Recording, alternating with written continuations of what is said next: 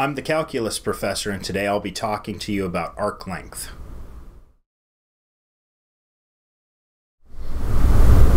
In problem number 13, we'd like to find the arc length of the curve y equals x squared plus 2 over 3, well, x squared plus 2 to the 3/2 over 3 on the interval from 0 to 1.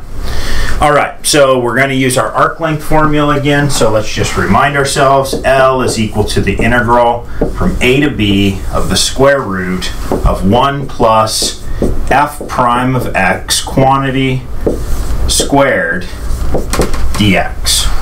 So the first thing we need to know is, if we know our function y, what is y prime? What's the derivative of our function? So we know that y is equal to x squared plus 2 to the 3 over 2 over 3. And so y prime is equal to, if I bring down the 3/2, I get 3/2.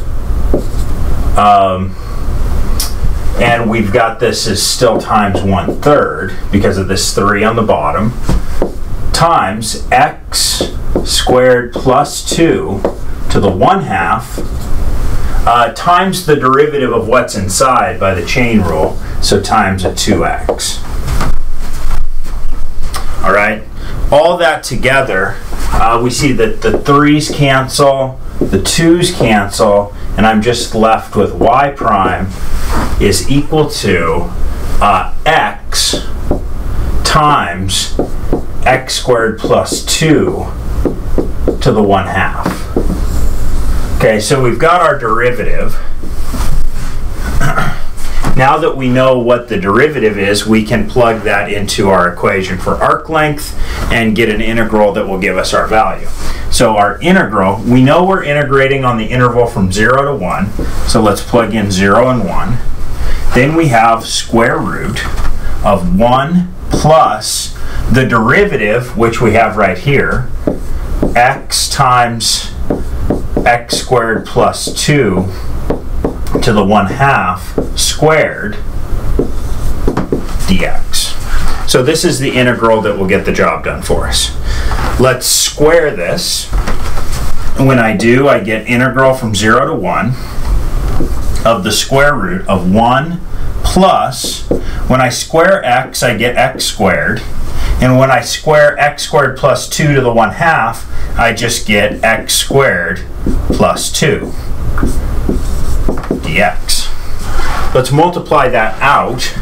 I'll multiply everything inside these parentheses by an x squared to give me integral from 0 to 1 of the square root of x to the 4th plus 2x squared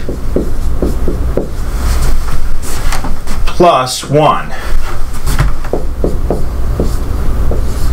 dx.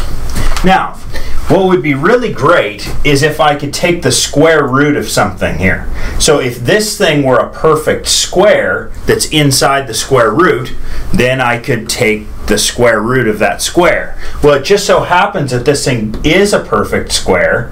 I can factor x to the 4th plus 2x squared plus 1, and it gives me something very nice. Let's do it. So if I factor that, I get integral from 0 to 1 of the square root of x squared plus 1 quantity squared dx. But now I have the square root of a square, which is quite nice, and I get the integral from 0 to 1 of x squared plus 1 dx.